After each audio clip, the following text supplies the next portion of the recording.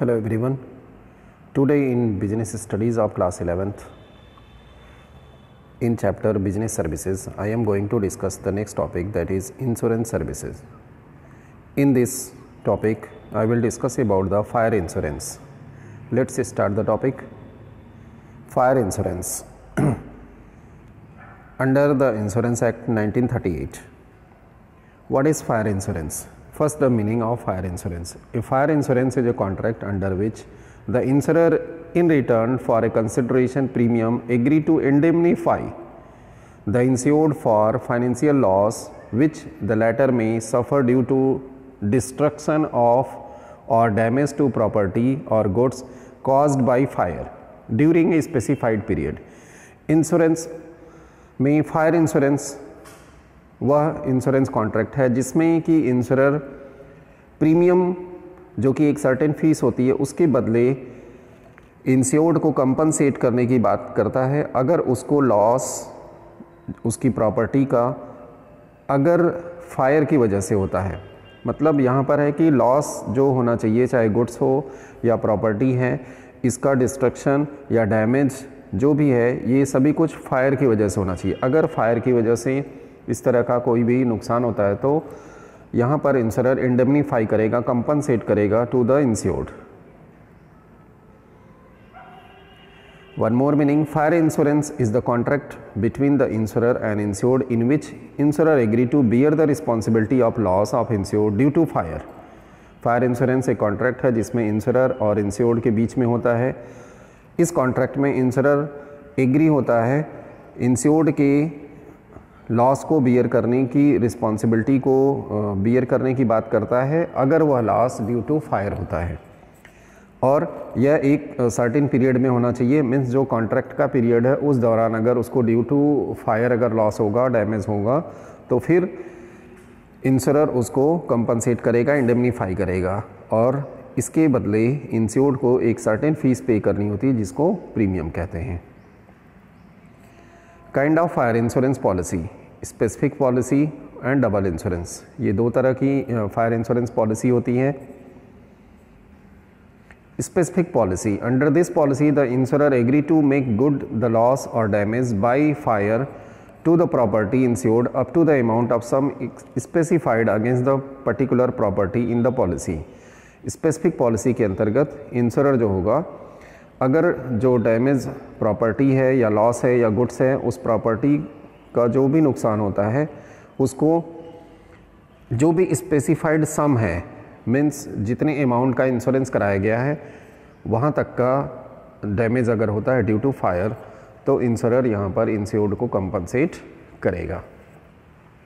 Double insurance is that insurance when more than one policy is taken to cover the same risk, it is known as double insurance. यहाँ पर आपको ध्यान रखना है कि double insurance हम उस इंश्योरेंस को कहते हैं जब कि एक से ज़्यादा पॉलिसी ली जाती है।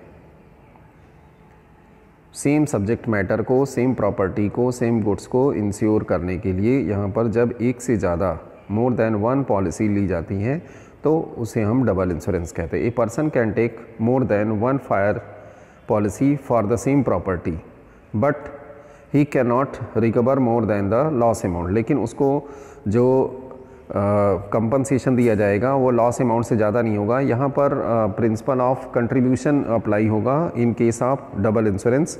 मीन्स जो एक्चुअल लॉस होगा वहीं तक इसको पेमेंट किया जाएगा। तो जितनी भी पॉलिसी उसने लिया उन सभी पॉलिसी के रेशियो में एक्चुअल लॉस को कैलकुलेट किया जाएगा और फिर पॉलिसी अमाउंट के रेशियो के तहत जो है यहाँ पर डिस्ट्रीब्यूशन करके सभी इंश्योरेंस कंपनी जो है उस इंश्योर्ड को कंपनसेट करेंगी।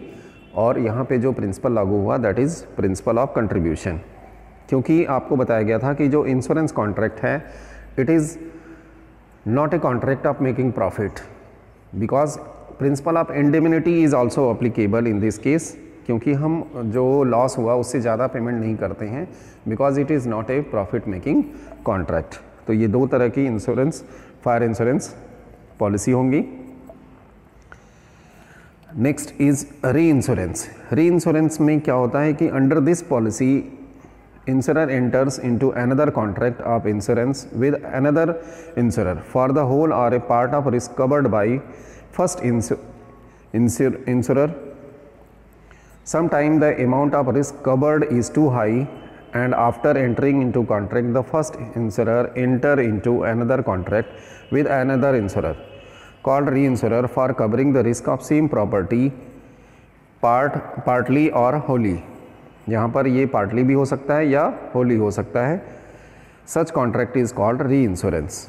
It is a kind of सब इंश्योरेंस. यहाँ पर आप समझने की कोशिश करेंगे कि री इंश्योरेंस में जैसे सपोज करिए ए इंश्योरर है और इसने एक प्रॉपर्टी को जो है इंश्योर्ड किया, और सपोज करिए उसकी जो वैल्यू है वो 10 लाख रुपीज़ है. इंश्योरेंस करने के बाद ए कंपनी को ये लगता है कि अगर एक्चुअल लॉस हुआ तो 10 लाख को वो कंपनसेट नहीं कर पाएंगे, तो उस केस में अब ए इंश्योरर जो पहला इंश्योरर है वह बी इंश्योरर से इसी प्रॉपर्टी को इंश्योरेंस कराता है, कुछ पार्ट या पूरे अमाउंट का. तो अगर सपोज करें यहाँ 7 लाख रुपीज़ का बी कंपनी से ए ने उसी प्रॉपर्टी को इंश्योरेंस कराया, तो इस केस को हम बोलते हैं री इंश्योरेंस. क्योंकि यहाँ पर री इंश्योरेंस में क्या होता है कि जो इंश्योरर है वह सेम प्रॉपर्टी को दूसरी इंश्योरेंस कंपनी के साथ इंश्योरेंस कराता है, इंश्योर्ड कराता है. यहाँ पर इंश्योर्ड का कोई रोल नहीं है. इंश्योर्ड पहली कंपनी से इंश्योरेंस कराता है और उसके बाद वह फिर इस कॉन्ट्रैक्ट में नहीं आता है. लेकिन यहाँ पर जो इंश्योरेंस कंपनी है, पहली इंश्योरेंस कंपनी, वह दूसरे किसी इंश्योरेंस कंपनी के साथ सेम प्रॉपर्टी को इंश्योरेंस कराती है. रीज़न है इसका कि पहली इंश्योरेंस कंपनी को ये लगता है कि अगर लॉस होगा तो वह पूरा अमाउंट कंपनसेट नहीं कर पाएंगे, इसलिए वह दूसरे इंश्योरेंस कंपनी के साथ सेम प्रॉपर्टी को इंश्योरेंस कराते हैं. तो इस केस को हम बोलते हैं री इंश्योरेंस. डबल इंश्योरेंस और री इंश्योरेंस में डिफरेंस आप यहाँ देखिए. First, the insured ensures the same risk with more than one insurer.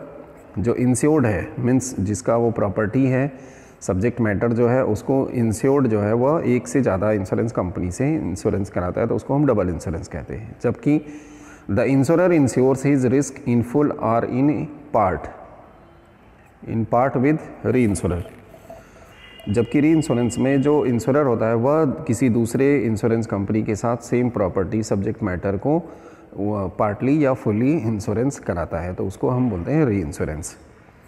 Second is the insured can claim the compensation from all insurer but up to the amount of actual loss. यहाँ पर insured जो है वह सभी insurance company के साथ claim करेगा अगर लॉस हुआ तो, लेकिन उसको जो लॉस का कंपनसेशन मिलेगा वह उतना ही मिलेगा जो उसको एक्चुअल लॉस हुआ है. री इंश्योरेंस की बात करें तो the insured can not claim compensation from री इंश्योरर. यहाँ पर इंश्योर्ड री इंश्योरर से कंपनसेशन पाने के लिए नहीं कर सकता, वहाँ पर उससे क्लेम का दावा नहीं कर सकता कंपनसेशन पाने के लिए, क्योंकि यहाँ पर इंश्योर्ड के थ्रू ये कॉन्ट्रैक्ट नहीं हुआ है बल्कि फर्स्ट इंश्योरर के थ्रू यहाँ पर कॉन्ट्रैक्ट हुआ है. तो ये दोनों में डिफरेंस है. Type of fire policy, ordinary policy, specific policy और कम्प्रिहेंसिव पॉलिसी. जैसा हमने बताया कि ऑर्डिनरी पॉलिसी में जो पॉलिसी अमाउंट है equal to real value of property और गुड्स इंश्योर्ड होगा, और स्पेसिफिक पॉलिसी में under insurance means the policy amount less than value of property, इस तरीके से होगा. कम्प्रिहेंसिव पॉलिसी में it cover all the risk like fire, theft, बल्गरी, third party risk, इस तरीके की जब हम डिफरेंट अदर ऑप्शंस को लेते हैं तो that is called comprehensive policy. अब हम बात करेंगे next insurance, that is marine insurance. Marine insurance is the contract between the insurer and insured in which insurer agree to bear the responsibility of marine loss, storm, collision, capture, seizure, sinking of ship of insured in lieu of certain fees called premium. Marine insurance को हम समुद्री बीमा भी कहते हैं. जैसा कि आप जानते हो कि एक कंट्री का जो ट्रेड होता है वह दूसरी कंट्री के साथ होता है, तो यहाँ पर जब हम मटेरियल को एक कंट्री से दूसरी कंट्री से इंपोर्ट या एक्सपोर्ट करते हैं तो हमारा जो ये गुड्स है ये शिप के थ्रू समुद्री रास्ते से हो करके एक कंट्री से दूसरी कंट्री में पहुंचाया जाता है। तो इस रास्ते में बहुत सारे रिस्क हैं, जिसमें स्टॉर्म है, कोलिजन है, कैप्चर है, सीजर है, सिंकिंग ऑफ शिप है, इस तरह की रिस्क भरा पड़ा है इस रास्ते में। तो यहाँ पर जो इंश्योरेंस कराया जाता है ताकि हम अगर इस तरह की कोई लॉस हो तो उससे अपने आप को बचा सकें, अपने आप को प्रोटेक्शन पा सकें। तो इसके लिए यहाँ पर मरीन इंश्योरेंस लाया गया। यह एक कॉन्ट्रैक्ट है बिटवीन इंश्योरर और इंश्योर्ड के बीच में, जिसमें इंश्योरर एग्री होता है मरीन लॉस को बियर करने की रिस्पॉन्सिबिलिटी को बियर करता है, और उसके बदले यहाँ पर इंश्योर्ड से वह एक सर्टेन फीस लेता है जिसको कि हम प्रीमियम कहते हैं। Marine insurance provide protection against loss by marine perils और collision of ship attacked by enemies, fire capture by pirates and actions of the captains and crew of the ship. These perils cause damage, destruction or disappearance of the ship and cargo and non-payment of freight. So marine insurance insures ship, hull, cargo and freight.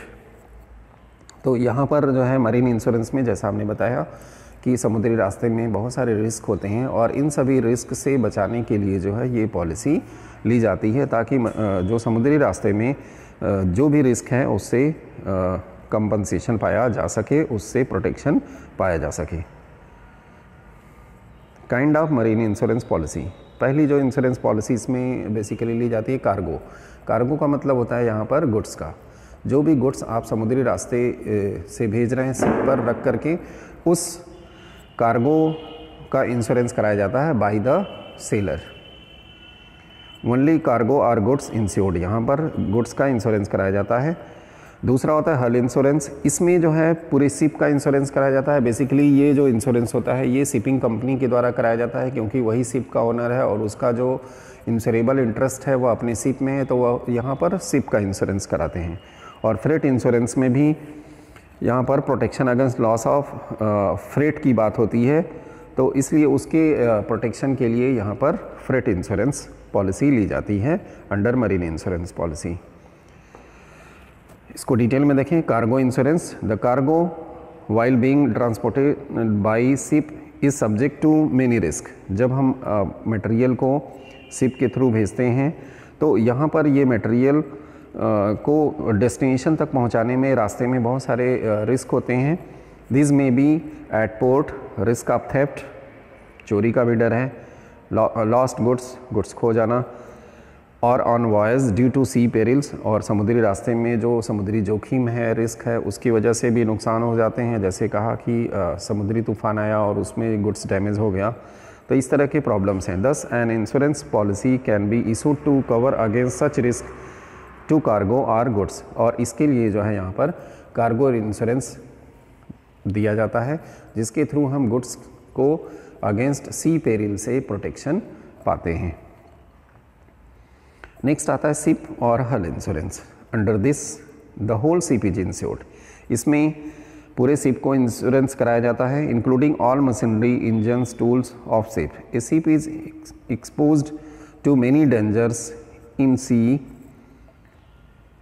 The insurance policy is for indemnifying the insured for losses caused by damage to the ship। अब यहाँ पे जैसे आप ship देख पा रहे हैं, अगर इस शिप को कोई डैमेज होता है तो यहाँ पर जो शिपिंग कंपनी ने अगर शिप इंश्योरेंस या हल इंश्योरेंस करा रखा है तो उनको इस कंडीशन में जो इंश्योरर है उसकी तरफ से कंपनसेशन दिया जाएगा फॉर द एक्चुअल लॉस और policy amount which ever is less. तो बेसिकली हल इंश्योरेंस शिपिंग कंपनी के द्वारा कराया जाता है, क्योंकि वही ओनर ऑफ द शिप होते हैं और उनका जो इंश्योरेबल इंटरेस्ट होता है वो अपने शिप में होता है। Next is freight insurance. If the cargo does not reach the destination due to damage और loss in transit, the shipping company is not paid freight charges. Freight insurance is for reimbursing the loss of freight to shipping company, that is the insurer। यहाँ पर आप ध्यान रखेंगे कि freight insurance basically जो है अगर कार्गो डेस्टिनेशन तक नहीं पहुंचा ड्यू टू एनी रीज़न, जो सी पेरिल्स है, जो रिस्क है उसकी वजह से अगर नहीं पहुंच पाता है, तो फिर शिपिंग कंपनी को यहाँ पर अपने फ्रेट का नुकसान हो सकता है। तो उसके अगेंस्ट में प्रोटेक्शन पाने के लिए फ्रेट इंश्योरेंस पॉलिसी ली जाती है, ताकि अगर हमें फ्रेट का नुकसान होने के चांसेस होंगे तो उस केस में जो इंश्योरर है वह फ्रेट का कंपनसेशन क्लेम करेगा और उसको फ्रेट मिलेगा यहाँ पे। Thank you very much for watching this video. Keep watching, like and share.